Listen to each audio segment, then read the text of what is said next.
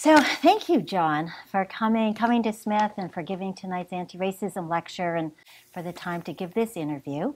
And as you know, the faculty and I were very interested in a chapter in your book, In Polite Conversations, that you had entitled Obama Makes Whites Whiter, because it's such a powerful chapter. And in that chapter, you put forth an argument. One of the arguments is that as racial diversity increases, and we see some power shifts, such as having a first black president, seeing people of color in visible positions of power. We are also experiencing a coalescence of white identified groups fighting to retain white privileges, symbolic power, if not their actual power. So I was wondering if you could talk first a little bit about what prompted you to write that chapter. I think that's a great question. I absolutely wanted to make sure the chapter and the book in general operated as a kind of provocation. So when you think about race, when you hear names like Obama, one of the things I think that happens is everyone feels like they've heard it all before, they've already thought about it. There's almost nothing new to learn just because we feel so oversaturated with discourse around it. And so I thought, what's a way to get people to think about race a little bit differently, think about this new president, this symbolically important figure a little bit differently. And for me, it meant trying to get people to recognize what was, and still is, I think, a traditional distinction made in the social sciences between marked social categories and unmarked categories. So one of the points is to say that historically, what's considered normative in the US is always stuff that is not marked as racialized in some way.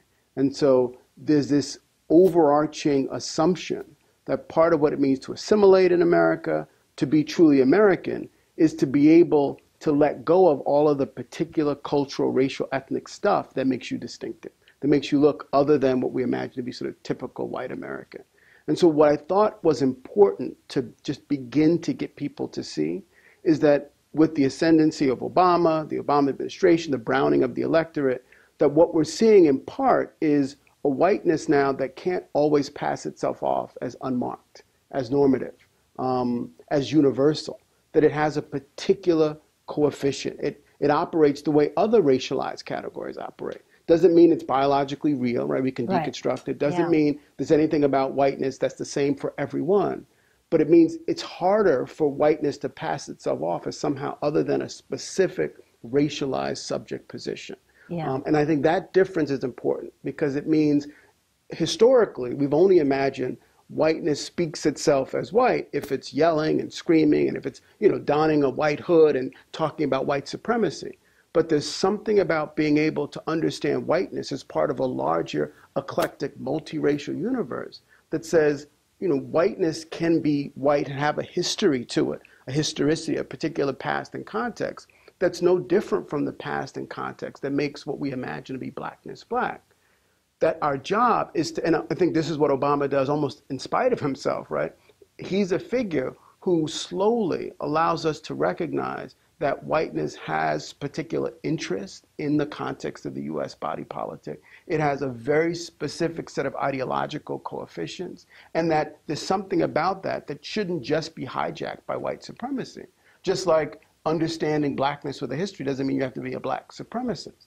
It can mean trying to recognize that there's nothing special about whiteness that makes it invisible, and therefore everything else becomes visible as particular, and whiteness becomes general. And so Obama, I think, is this character that we needed, I think, at this time, because it helps us to understand that there's nothing about whiteness and the way it functions that has to be categorically, structurally different from the way all the other racialized subjectivities function, even though in the past that's been the case. So there is a quote in your book where you say, "I welcome a whiteness that can speak its own name without hateful yelling or the gnashing of teeth," which is what you're talking about, is sort of this move to whiteness as another kind of racial experience, but not necessarily where white supremacy is sort of the only way that it can be experienced. Is that where we're heading, do you think? I mean, in some ways, I think we're going in a direction where we're becoming much more self-conscious about our racial history. we're playing with the ways in which we talk about our past. So for instance, you have right now a play on Broadway that's so fascinating to people because it casts the founding fathers as immigrants, as very ethnic and racialized, and tells a story about the past that actually resonates for what was going on then, but also tells us something about who and what we are now.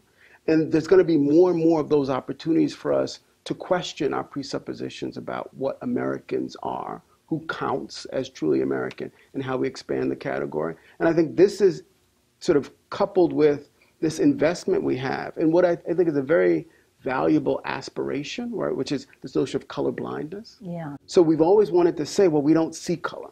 Right. And if there's ability to not see color, we imagine that somehow that makes us better, that makes us able to transcend some of what we imagine to be the most dastardly parts of our own racial history. Whereas I think the better model isn't race blindness. I think it's being able to see difference without imagining hard and fast and genetically predetermined hierarchy, without imagining that there's some us versus them, that race then begins to buttress and bolster.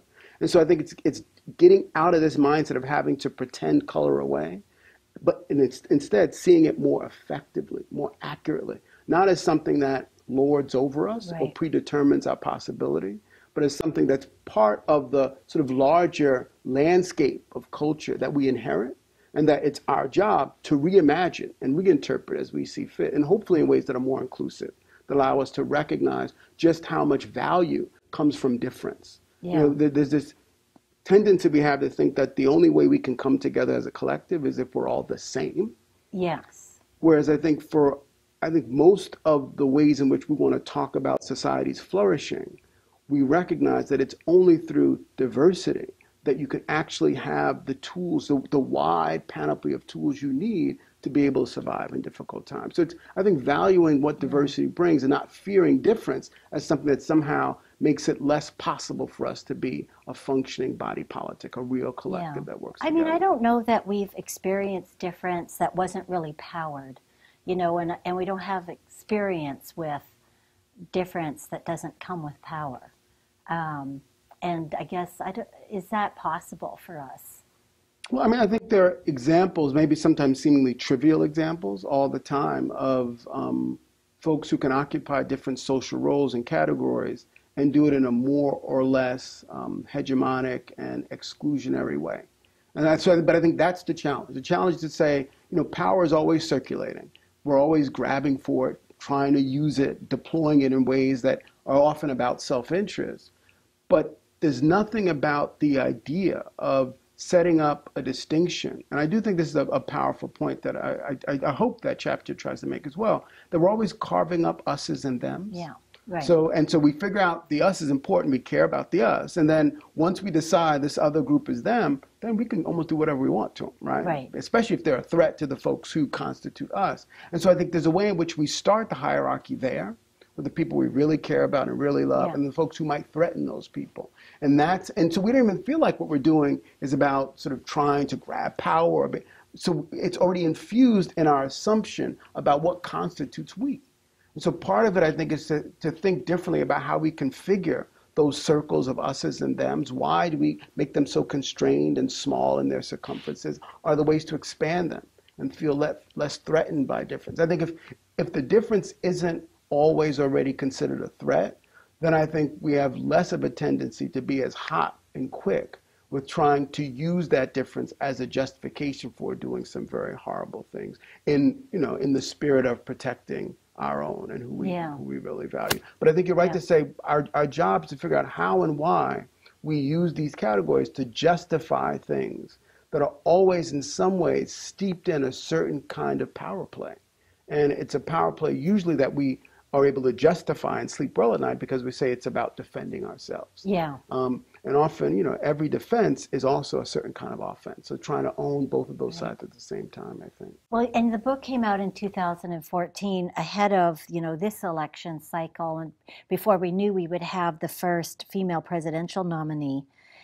And do you think that the development of nominating a white woman in this role, do you feel like this is continuing a movement in the same direction? Is it somehow a backlash? Or, I mean, what sense of it do you make in terms of looking at sort of what's happening around the racialization of.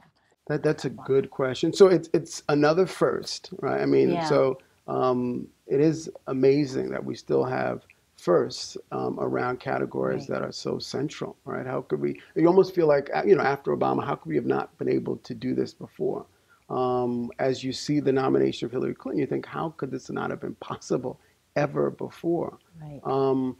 Ultimately, I do believe one of the things it reminds us is we can't think about any of these categories, race or gender, ethnicity, religion, sexuality, in some sort of vacuum, disentangled from everything else. Right. And so how do we make sure we're keeping all of the productive tensions between and among these categories together as we try to analyze what's happening?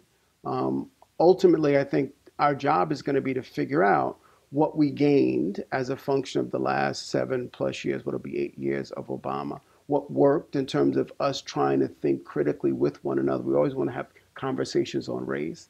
I think we actually did a very poor job over the last 7 years of really talking honestly about what race means.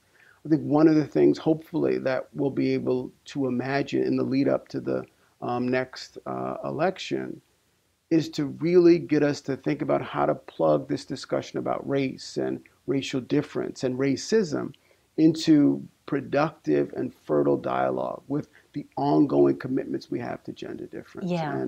And often we want to think of them as blocks we move around separately.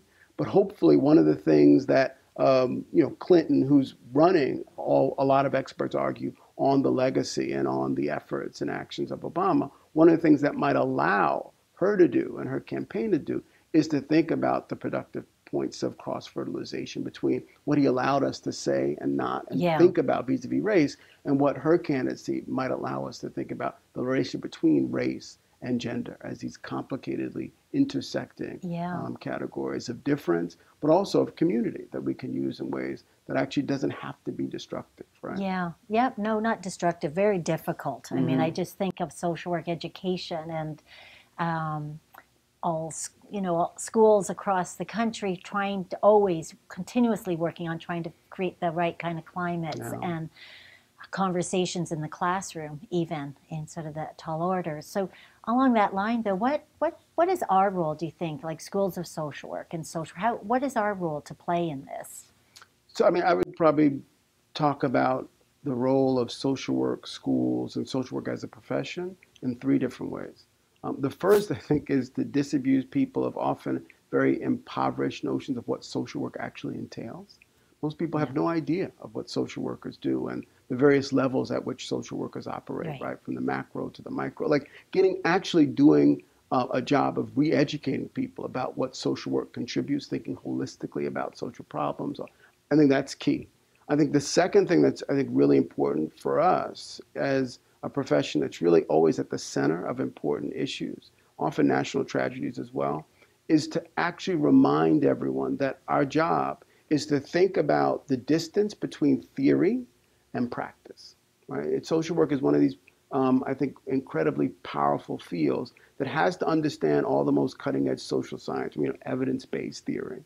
But we also recognize that in the world, one of the first things that leaves you are the sort of theoretical scaffoldings when you're in the middle of something in the moment and have to make a snap decision. So I think it's getting social work students to become social workers who can work quickly in the moment, whose instincts are the right instincts. The instincts is about inclusion, about connection, about community. Then I think the third thing that I've always found really important about social work and the leadership role I think it can play around a lot of these important issues is I do feel like ultimately part of what social work is very good at doing, it's very good at recognizing the value of taking people seriously, of listening to them, of understanding you can learn from your interlocutor, no matter what status or station they are in life. And so being able to take that sensibility, that ability to respect the other, to really try to understand them holistically, not just as a particular client in this sort of small, narrow-minded way, not just as one racial category, not just as a gender, but as a full human being whose life you want to make better. And I think there are often so few moments when we really celebrate our capacity, our commitment to just trying to make the world a better place in a way that isn't superficial, that isn't besides the fact that we don't do enough really trying to make sure we do effectively.